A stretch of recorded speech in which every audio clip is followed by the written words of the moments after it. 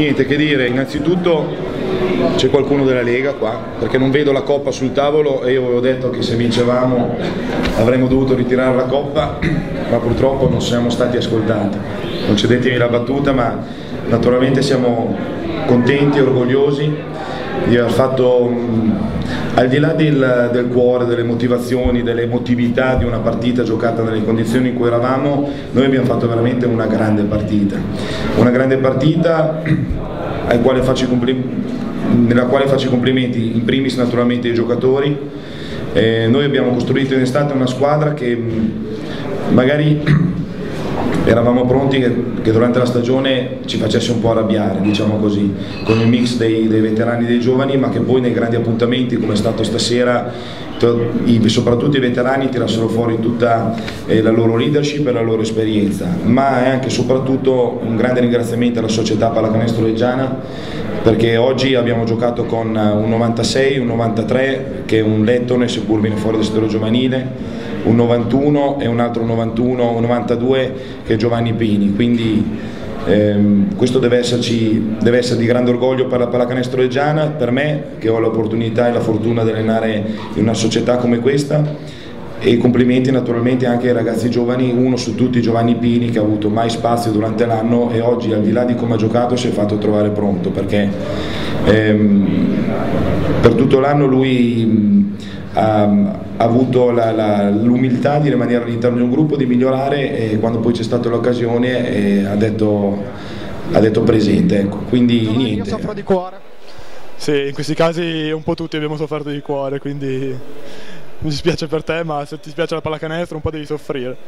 Giovanni, che partita è stata quella di oggi? È stata una partita intensa, molto concentrata e molto bella, perché insomma noi abbiamo mandato Cantù un po' dove volevamo noi, facendogli fare un po' tiri difficili. È chiaro che sapevamo che eravamo un po' corti, potevamo soffrire magari l'inesperienza, però è anche qualche chilo sotto canestro, ma abbiamo lottato e questo è quello che conta di più, oltre che la gran vittoria.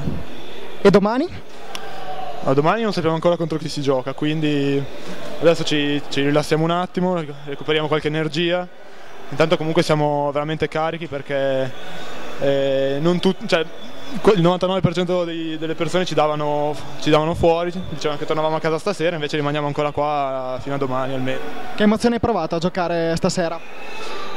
Molta carica, energia e chiaramente felicità, perché essendo sempre lì in panchina che vuoi entrare e fare bene, cosa molto difficile soprattutto per chi gioca poco, allora lì mi dà veramente tanta soddisfazione e voglia di continuare a lavorare. Ma noi, diciamo così, è una partita che sotto certi aspetti abbiamo preparato dando degli obiettivi e degli strumenti ben precisi ai giocatori, in modo che durante tutta la partita si potessero attaccare o usare questi tipi di strumenti sia per prendere un break sia nel momento in cui c'erano dei problemi.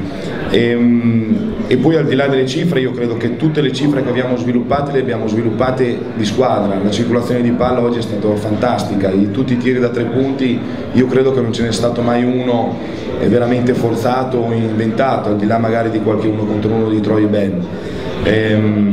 La questione dei falli è il sacrificio, perché naturalmente non è bello fare 5 falli e sedersi in panchina e non giocare più, quindi lo spirito di sacrificio e la volontà che hanno avuto anche e soprattutto i ragazzi giovani di spendere falli per non far segnare Cantù alla fine ha pagato. Abbiamo tenuto botta, siamo andati addirittura credo sotto di 1, ma in quel momento lì abbiamo fatto sempre le cose giuste nel momento giusto, quindi per quello dicevo che al di là del cuore, delle motivazioni dei giovani e tutto il resto, oggi abbiamo giocato veramente una grande partita e una grande pallacanestro. Fantastico.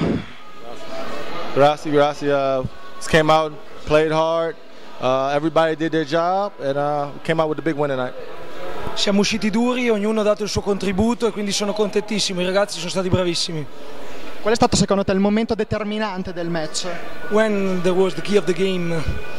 I think you know the best part about the game was when they came back and they went up one. Usually this year we've had trouble when teams come back, and we did a good job of staying focused, staying strong, and keep playing and persisting and keep going. La chiave della partita è stata la loro rimonta, eravamo avanti di oltre 10 punti, ci hanno rimontato, hanno pareggiato, ci hanno superato. Durante la stagione di solito ci capita di andare in crisi in questi momenti, invece questa volta siamo stati uniti, abbiamo continuato a giocare, a proporre il nostro piano partita e ce l'abbiamo fatta. E domani? Tomorrow? Hey, another game, another opportunity to make history. We're just going to keep on going out there and giving it our best shot. Un'altra partita, un'altra opportunità di scrivere la storia e dobbiamo come sempre giocare col cuore e dare il massimo. Thank you. No, thank you.